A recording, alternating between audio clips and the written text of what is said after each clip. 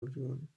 Today we are going to discuss the error when we edit the core data model in Swift 4. The error is value of AppDelegate has no member persistence container.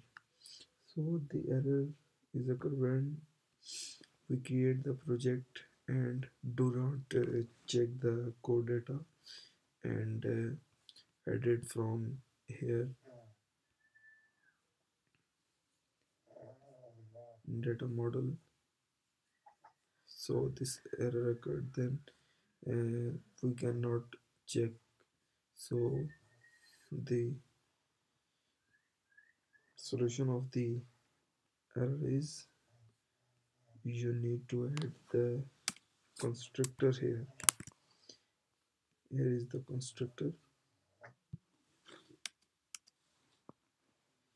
and add import core data, and then you click run.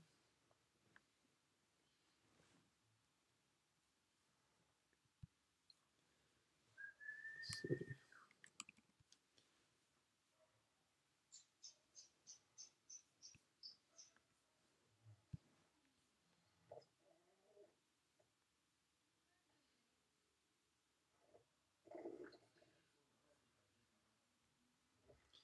Your error is solved.